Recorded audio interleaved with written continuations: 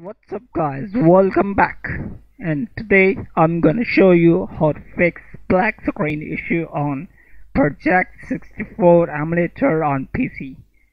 Now you can see I have opened my Project64 Emulator and I open the ROM Super Mario 64 and the black screen is showing now. You can see,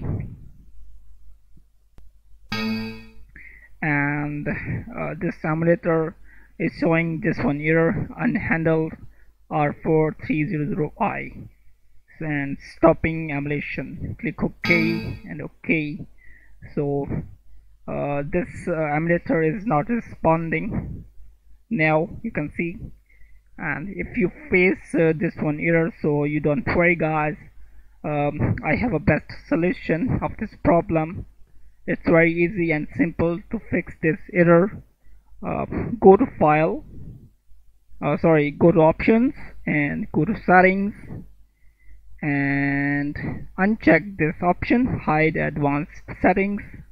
Uncheck it and go to Advanced and check this option. Okay, remember, check this option. You have to check this option. Okay, now click on Apply and go to your selected ROM on this emulator.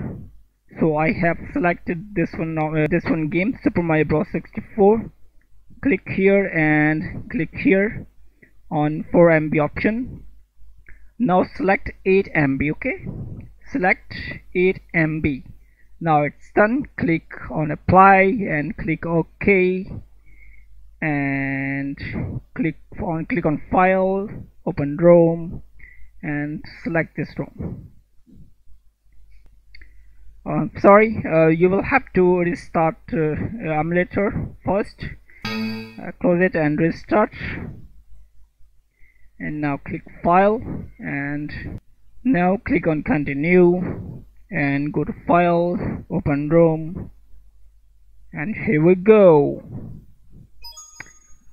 So guys, you can see the game is running now on this emulator. Hope you like my video. If you like my video, so please don't forget to subscribe to my channel, and thanks for watching. Bye bye.